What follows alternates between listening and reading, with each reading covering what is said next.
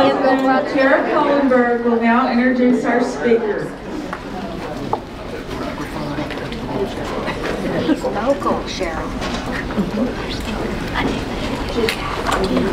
Good morning. Glad y'all are here. This morning, I have the privilege of introducing our speaker. His pursuit of understanding cultures and history began as a young man growing up in New Braunfels. A graduate of New Braunfels High School, he completed both his bachelor's and his master's at Texas State University. Was it Southwest? Southwest.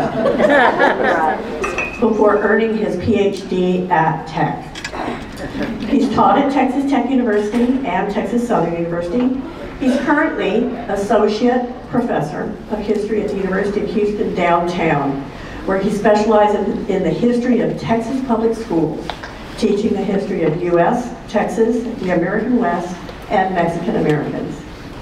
He authored, co-authored, and contributed to several books and articles, including a new textbook on Texas government, The Texas Experiment, Politics, Power, and Social Transformation, edited by William D. Flores of CQ Press.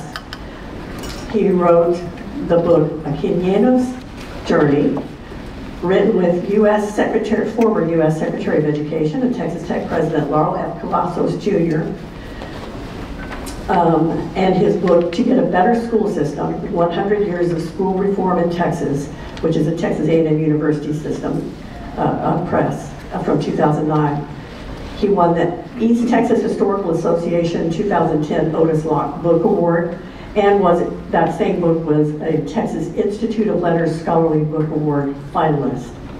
He's a fellow and past president of the East Texas Historical Association, past president of the HNET Council, and serves on public and professional organizations, including the Texas State Historical Association, a historic preservation nonprofit C60 Inc., and the boards of the Houston League of Women Voters and Houston Media Source. He is the creator and co-host of Talking Texas History podcast. I had the distinct honor and pleasure of meeting him through that podcast a year or so ago when we talked about German Christmas traditions. Today, we'll explore his own Texas history, not the stuff of textbooks necessarily, but the momentous acts of presidents and kings and leaders, but the ordinary people of Texas history. Ladies and gentlemen, it is with great pleasure that I welcome one of our own, Dr. G.B. Preuss. Welcome.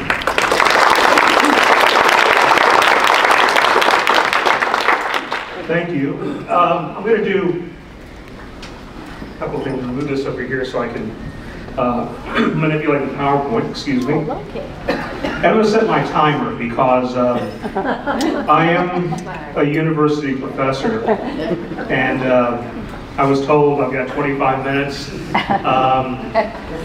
for my part, and I could easily fill up much more time, but I'm going to try to be respectful of our time here. I'm talking about not in the textbook, so in our environment that we live in today, there is a lot of concern. What are students learning? And I'm very pleased that you're giving away 7 scholarships. Education has always been part of New Braunfels history. And it's here that I was first interested by education, interested by history. I had teachers like Mrs. Goff and her colleagues in New Braunfels Middle School, where I took Texas history. And I often think back when I'm traveling around, and I used to have a bucket list, and I'm very pleased to say, although I'm a little concerned that I've already accomplished most of the things on my bucket list. Maybe it wasn't very deep, or maybe I don't want to say I'm done and I'm ready to go, but I do want to say that a lot of it was set here in Mrs. Christensen's classroom doing social studies, and Baron Schlamois's Texas history class. So I want to thank my interest in Texas history on the people of New Braunfels. Some of my classmates are here, and Howard Phelan, and others, and people. The first woman I was infatuated with, my first crush, is here, and it's Charlene Nolte. Her husband said, well, how old were you? I said it was like 4 or 5.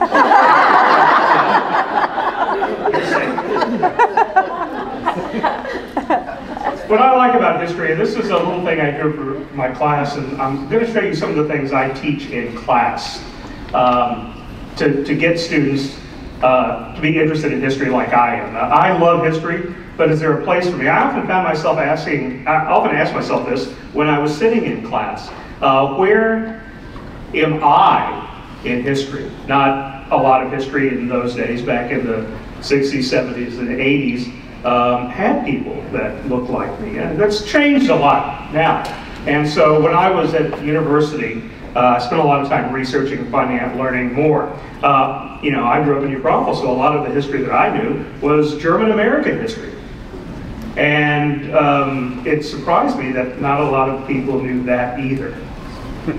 Today, I try to get people to see their place in history and talk about that. And so that is where I get the title of my presentation. It's not in the textbooks, a history of our past and how we rethink that past. I do want to say about lectures, a lot of times, especially university professors think their lectures are great. This is a painting from the late 14th century, so the 1300s. This is Henry of Germany lecturing to students in Bologna. And I just want to let you know, they were not all enraptured by what he was saying. I tell the students, this guy was checking his cell phone, I guess. I hope I'm going to do a little better than Henry. But, you know, one of my interests of late, and this is, I guess, what my wife calls my midlife crisis interest, is on the history of guns. And part of that was illustrated. I do a lot of Western history. And so, you know, there's the guns that won the West. When we talk about American industrial history, we don't often talk about this, but anybody remember Eli Whitney? What do we know him for? Cotton gin. The cotton gin. You know what his bread and butter craft was? It was a gun manufacturer. The American industry, American capitalism, was largely founded on the need for reproducible arms. And so I wanted to show you in 2021, our governor signed legislation that made a certain gun the handgun of Texas. And this is a picture of it right here. And I put it next to other guns. I mean, we've got our sheriff here in town, who, you know, this is similar to a Glock, very good, 19-ish size gun or a revolver. So that's, you know, normally, look at the size of this pistol. That's 9 inches across the top. This thing weighed 5 pounds. Your typical Glock unloaded weighs about ½ pound. So I always find this interesting that this is the state gun of Texas. Because in reality, if we look at the facts of history, it was a horrible gun. It blew up a lot. They didn't know how to load it. And so the cylinder often erupted and it was rendered unusable. This thing here to load wasn't secured and it would go flapping around. You couldn't shoot more than once. So it was not a good gun. It was later replaced by this one, which during the Civil War, the 1851 Colt Navy. Sam Colt made the other one too, but we like it because it has a tie to Texas, right? It's the Walker Colt, Texas Ranger captain, helped with that, so it was a Texas connection. So it's interesting about what we think about our past and how politicians and lawmakers think about our past and what we think about history. So some ideas about history. Of course, this is the famous one by Henry Ford, right? History is more or less bunk. And there's a background to that, but a lot of people remember that, and actually the newspaper reporter who says that Ford was ranting and just talking about a lot of things, but this is what we remember. Edward Gibbon, who wrote The Rise and Fall of the Roman Empire, said history is indeed little more than the register of the crimes, follies, and misfortunes of mankind. And if we look at history, that's a lot of what we teach about. This is the historian, the Greek historian Cicero, although he probably pronounced it Cicero. They didn't have the C. They were too poor, I guess, but they didn't have that way of saying the C in those days. I don't even know if they had a C. History is a witness that testifies to the passing of time. It illuminates reality, vitalizes memory, provides guidance in daily life, and brings us tidings of antiquity. I love that definition. I think that's a great definition that was written almost 3,000 years ago. And I remind students of this all the time. I think it says much about history. But I'm going to jump forward a little bit to the 1890s. Frederick Jackson Turner was often whom we call, historians call, the father of modern American Western history. And what Jackson Turner said, each age tries to form its own conception of the past. Each age writes the history of the past anew with reference to the conditions uppermost in its own time. History is about us. It is about you and me and the time we live in today. History is about perspective. Washington, D.C. If you go across the street from Ford's Theater where Abraham Lincoln was shot, is the Peterson House. This is part of the historic Ford's Theater National Site. And there is, when you are leaving, this massive tower of books. They're all on Abraham Lincoln. Do we need another book on Lincoln? My goodness. I remember when I was in graduate school, my professor said, you know, there's 6,000 books on the Civil War. Do we need another? And in those days, there was a new book that had just come out called Appomattox Day One. It was a massive tome, like 400, 500, 800 pages. It was followed a few years later by Appomattox Day Two. So I guess we do need more. So what is history? History is perception. Academic history. It's not just the chronicle of things that happen. That's certainly important, and that's what we build on, but it is about perception.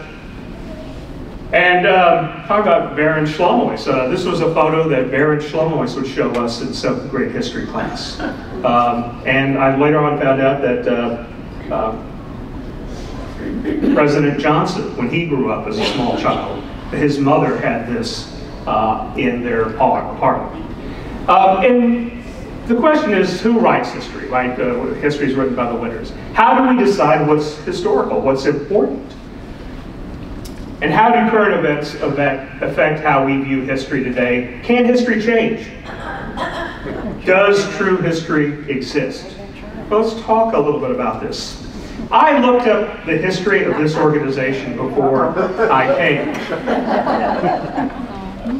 In essence, it's part heritage organization, right? It's about the heritage of the people of the Republic of Texas. And I found very interesting, right? A member of the DRT, you have to be a lineal descendant of a man or a woman who rendered loyal service for Texas prior to the consummation of the annexation agreement of Texas, which occurred on the 19th of February, 1846. A friend of mine, a colleague of mine, and I wrote a history of this. This day, President of Texas, Anson Jones, lowered the Lone Star flag and said the Republic of Texas is no more. And so the question we ask is, when exactly was the Republic of Texas no more? Because there's a lot of controversy over when the date was. We can talk about that later, but that's the next lecture I present. When we think historically, I was always told about the rhetorical questions, right? The who, what, when, why, where, and how. And these are very important, and we need to know these, but they're about the events, right? The things that happen at the center. A person does something, that action. And that's what we ask those questions about. As a professional historian, I'm concerned with other things. I'm concerned with what somebody has called the 5 C's. Change, change over time, or no change. Causation, context, and then 2 things, complexity and contingency. Complexity means not everybody had the same idea. Not everybody agreed. DRT says loyal service. Well, that's not as easy to figure as we think it is, because we talk often about a peace and a war party, but those were very fluid terms. Many people who served in the war, Stephen F. Austin, for example, did not start off supporting. And likewise, the other way around. Contingency. Things have to happen in order. We talk about the butterfly effect, right? That millions of butterflies flapping their little wings in South America caused this weather surge that we're seeing in the California coast right now. Maybe not, but certainly a lot of things had to happen before we all came here today.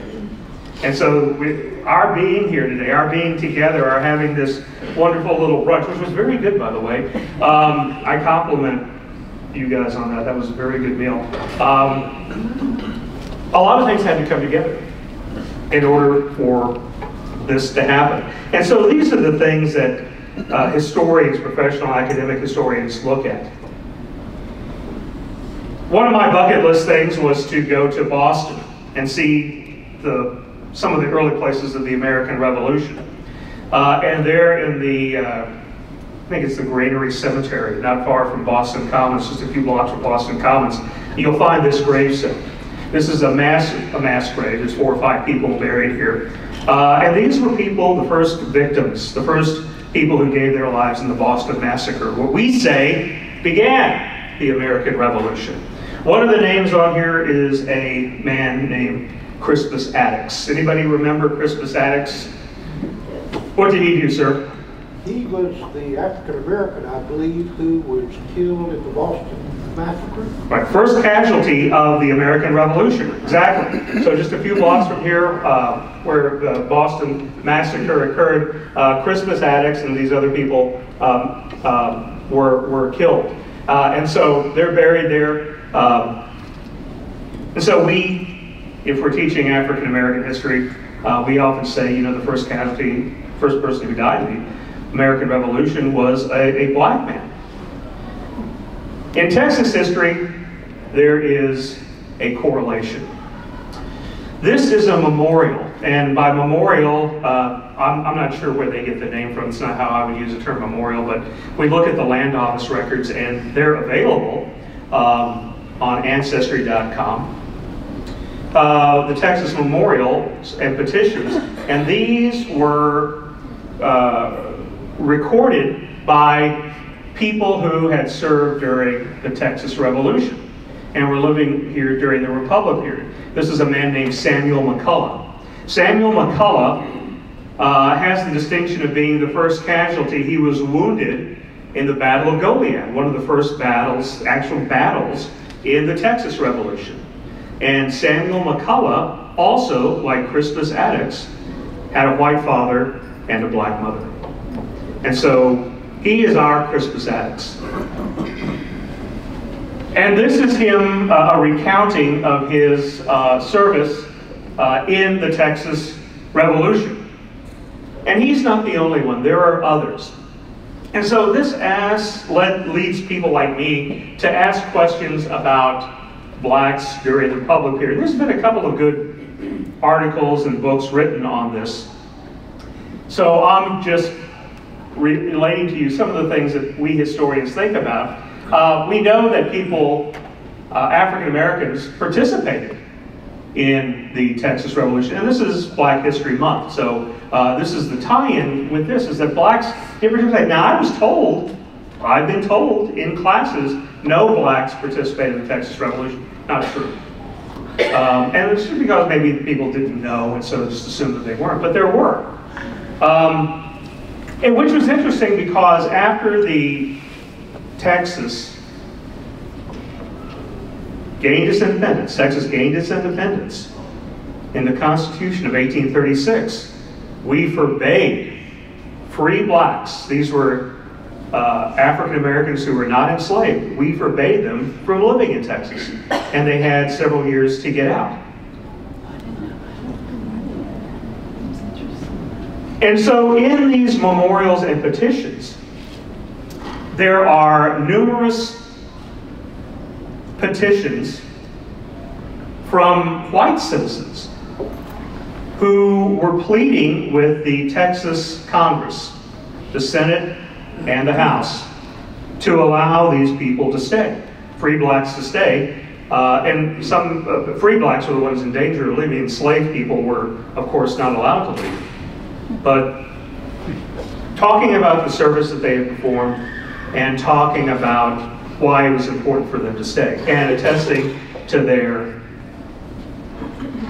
fidelity, their good citizenship, and sometimes putting up a bond for them to stay. This is Wiley Martin. Wiley Martin was an important figure, and this is from his 1936 state marker in Richmond, Texas, talking about all the service he did. So Wiley Martin was an important part of the Republic period. A few years before he died, he appealed to the Texas legislature to allow him, because this is how you did it, if you owned slaves and you wanted to free them, you couldn't just say, here's your freedom. You had to appeal to Congress. And so Wiley Martin appealed to Congress, and Wiley Martin had served in the Congress. So these people knew him. They were aware of who he was. And they got his petition to free the man who was enslaved to him, a man named Peter. And we know about this because we have Wiley Martin's petition, and this was the letter that Wiley Martin wrote. And we also have in the Texas Congressional Journal a reprint of a newspaper. The Austin City Gazette reported what was actually said. And here's what they said. I'm going to give you a short summary. The senators and the congressmen argued about whether or not Wiley Martin could free his enslaved man, Peter. I said, well, we've known Wiley Martin for a long time. We think he's a good guy. He means well. And what he doesn't want is when he passes away for Peter to be enslaved by anybody else. We don't know if there was a relationship beyond the bond that they had as freed man and enslaved man. We don't know. Maybe they were related. But he didn't want Peter to be enslaved by anybody else, and so he wanted Peter to go have his freedom. And it was, well, we're going to have him leave. People said, well, maybe he should take his earnings. Peter had earned a lot of money. During the Revolution, he drove a wagon, and he often delivered goods and services to the soldiers, to the army, oftentimes for free.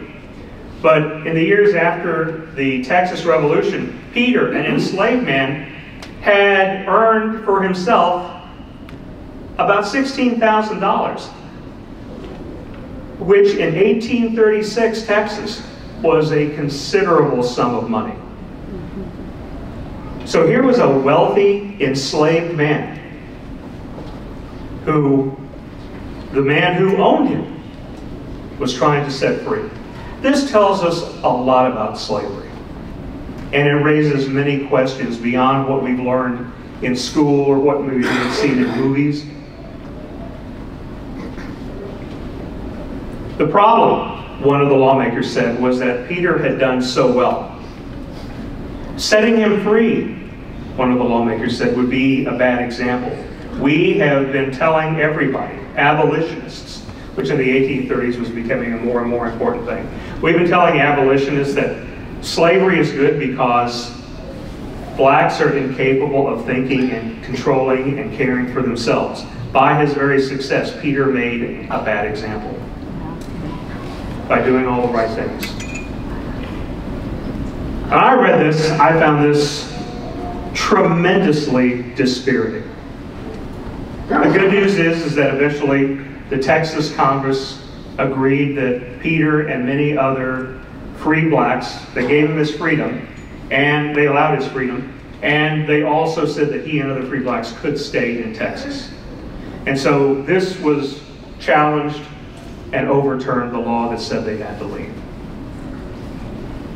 When we think about history and what it is, I know this is a heritage organization, but is history our DNA? This is my DNA, by the way, thanks to Ancestry.com. Grandmother Kohlenberg from the Bastrop, Smithville area. Our family has long roots there. John Preuss first came to the United States and Texas in 1850. We missed the 45 cutoff. Yeah, you did. But we've been here a while. Although out in Zorn, where my grandfather lived and had a farm since the Depression, one of my aunts always says, yeah, we've been here 75 years, but we're still Auslanders. Is it about ethnicity? This is my ethnicity, and it's very global. I mean, I like Finland as much as the next person. I'm a little Finnish, but a lot Native, indigenous person, not Indian, indigenous person, and from other parts of the world. Is it our family? Is that our history? Is it the people we went to school with? The good-looking guy in the center is me. That's actually creepy. Is it our education and experiences? Or is the past how we remember it, how we put these stories together, how what we tell other people are important? And that changes from time to time. What is important? We call this a usable past. The groups like the DRT look at the usable past, right? How does the story of our past relate to us, and so that your group can preserve our past, can preserve this part of our history and of Texas history, which is very important. And I thank you for all that you've done, and the daughters, from preserving the Alamo and maintaining the Alamo for many years, for preserving the legacy, and now building a new museum. I think all that's wonderful because it makes my job not only easier, but it also helps people realize why it's important that we learn about our past and that we preserve it and we continue it. I do have to say this. Again, Anson Jones is lowering the flag. I'm going to say the Republic of Texas actually ended at the end of 1845. We can fight about that outside. I actually read an article about this, but you know, this was also important as well. This was an important time as well, on February 19th, when the flag was lowered the next year. So thank you for what you do. Thank you for having me. Thank you for letting me come back and speak to people. And I've had a great time visiting with old friends and teachers and people that I knew growing up. Thank you very much, and thank you for having me. And thank you for being on our show. Again, it's called Talking Texas History. Me and Scott Soseby. Scott Soseby is the executive director of the East Texas Historical Association.